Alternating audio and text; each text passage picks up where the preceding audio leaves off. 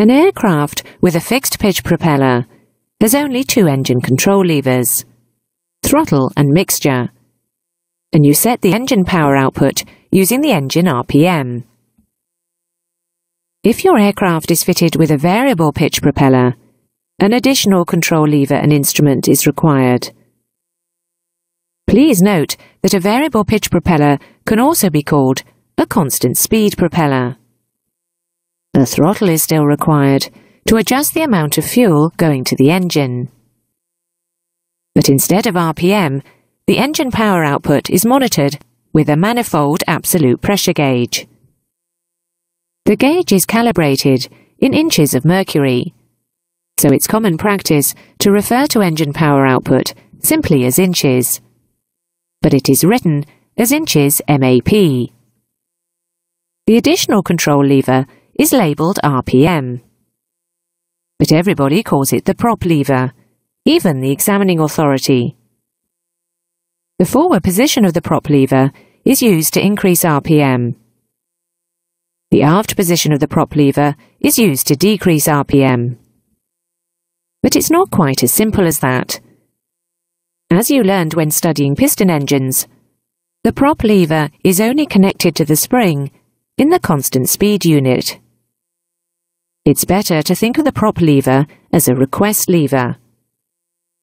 The constant speed unit will always try to give you the RPM you want, but under some situations it won't be able to, as we will see shortly. When an aircraft with a variable pitch propeller is on the ground, the prop lever is always positioned fully forward. The throttle is used to adjust thrust for taxiing, as normal. The illustration shows an aircraft lined up on the runway, ready to take off. The brakes are set and the engine is idling. Under these conditions, the propeller will be in the fully fine position, with the blades on their fine pitch stops. Gently open the throttle. You can see both the RPM and the manifold pressure increasing to the takeoff values. Because the blades are at the optimum angle of attack, the propeller will give maximum efficiency. Now release the brakes. As soon as the aircraft begins to move forwards, the constant speed unit will start to increase the pitch. Otherwise, the RPM would increase. This is why the variable pitch propeller is also called a constant speed propeller. The mechanism maintains a constant RPM when the true airspeed changes. There is a maximum time limit of 5 minutes for full takeoff thrust. So as soon as any obstacles are cleared and the aircraft is established in the climb, the engine power can be reduced to maximum continuous. In this example, the manifold pressure is reduced to 35 inches. The climb is then continued to the chosen cruise altitude. You can see the blade angle being increased to maintain the optimum angle of attack.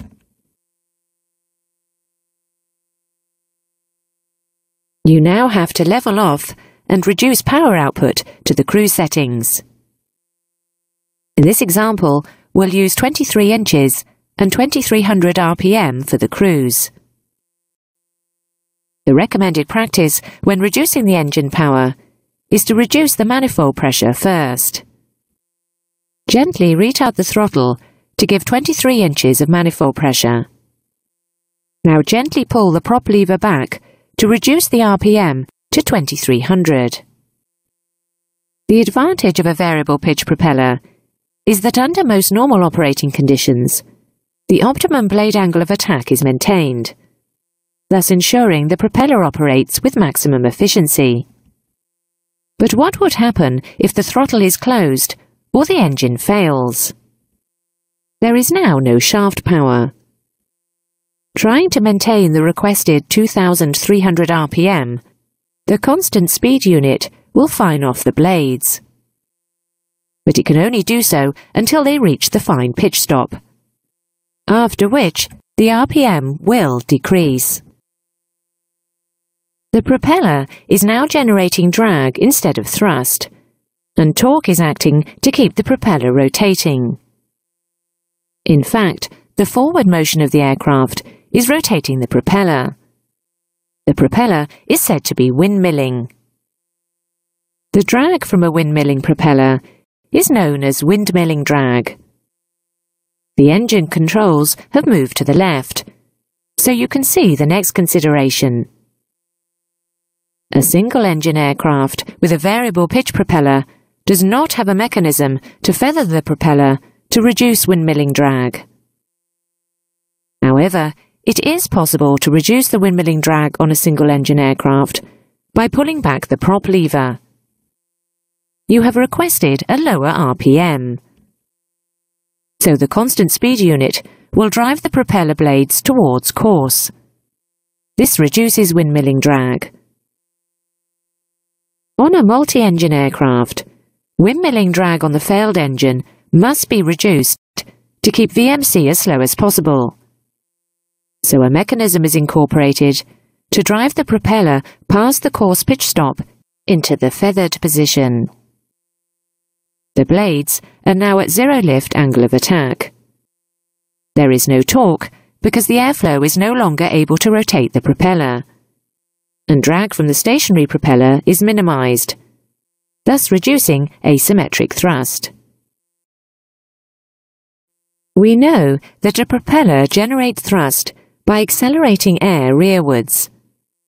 Therefore, a more powerful engine will require a propeller that can accelerate a greater mass of air rearwards. A propeller can accelerate more air rearwards by increasing the RPM, but this will give increased tip speed. Increasing the blade length can also be used to accelerate more air rearwards, but this will also give increased tip speed. If the tip speed exceeds the local speed of sound, shock waves will decrease thrust and increase rotational drag.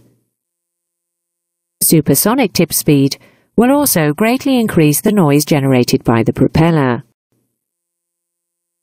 So maximum tip speed imposes a limit on propeller diameter and RPM. However, there are other limitations on propeller diameter. Adequate ground clearance is one consideration, and fuselage interference on multi-engine aircraft is the other. With these restrictions in mind, increased power absorption from a propeller can be obtained by increasing the number of blades. A 3-blade propeller can accelerate a greater mass of air rearwards without excessive tip speed or problems with ground clearance or fuselage interference. Increasing the number of blades increases the solidity of the propeller disc, as you can see. A more powerful engine will require a propeller with 4 blades, which will further increase the solidity of the propeller disc. An even more powerful engine might require as many as 5 blades. For a conventional propeller, 5 blades is the maximum number. Beyond 5 blades, the solidity of the disc is so high that not enough air can pass between the blades to be accelerated, so propeller efficiency begins to decrease. Any further increase in engine power would require contra-rotating propellers. 2 propellers rotating in opposite directions on the same shaft. Contra-rotating propellers are not very common. However, a type of propeller very common on light twin piston engine aircraft is counter-rotating propellers. These have nothing to do with power absorption, but as their name is very similar, it is worth reviewing the difference. Counter-rotating propellers are 2 propellers rotating in opposite directions on different shafts. Counter-rotating propellers are fitted to eliminate a critical engine. The next lesson will cover